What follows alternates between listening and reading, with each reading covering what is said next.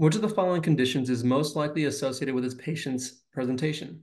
PCOS, ovarian torsion, endometrioma, fecal Lutein cyst, or ovarian cancer? 28-year-old pregnant woman at 16 weeks gestation presents with pelvic pain and abdominal distension.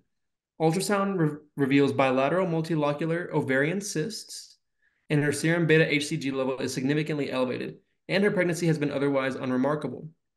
Which of the following conditions is most likely associated with this patient's presentation? Just because of the fact that it says bilateral multilocular ovarian cysts, I'm gonna go with polycystic ovarian syndrome. It would have made me feel better if they included a BMI because it's usually among people who are slightly obese. I don't believe it's endometrioma just because of the fact that it's that's with pain during menstruation, and so I don't believe that.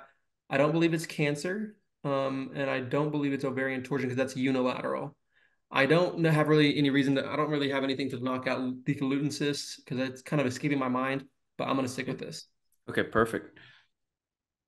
Okay, you worked through your 5 steps pretty good. So I think with the information, okay, let's talk about this a little bit, okay?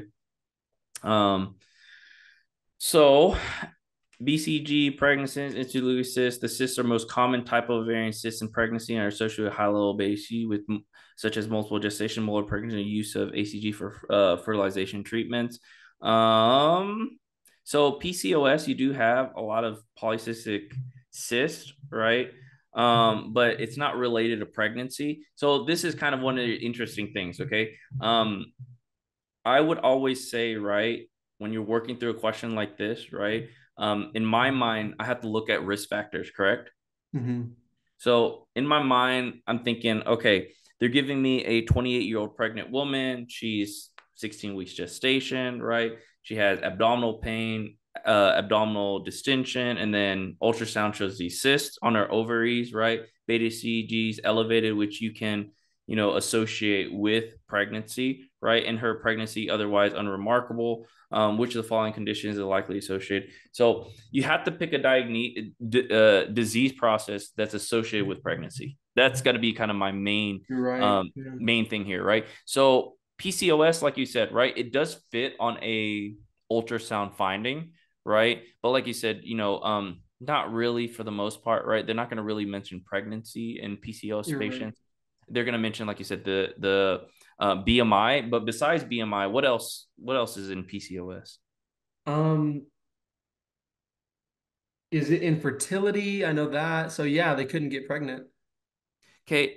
Um, so yeah, I mean, pregnancy is going to be difficult, Oh, right? They can get yes. pregnant, but like you said, that's good, right? They're going to have Infertility. irregular menstruations, right? Yes, irregular menstruation, infertility, a slight Yep, of obesity. yep. Um, So increased risk for what? What kind of disease process that deals with obesity?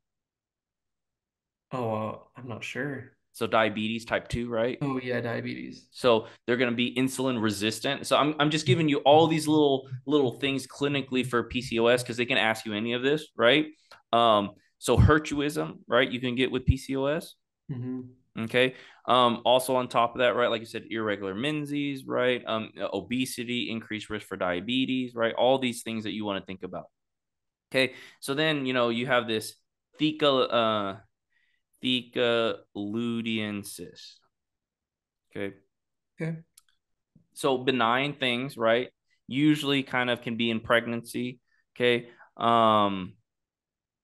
It's usually in molar pregnancies, but you can have it in pregnancy in general, right? But when I see kind of a cyst, right, in your mind, you have to think of it as benign. So when I'm working through this, I'm like, oh, she's pregnant. She has a bunch of cysts on her ovaries, probably deal with kind of hormonal imbalances, things like that during pregnancies.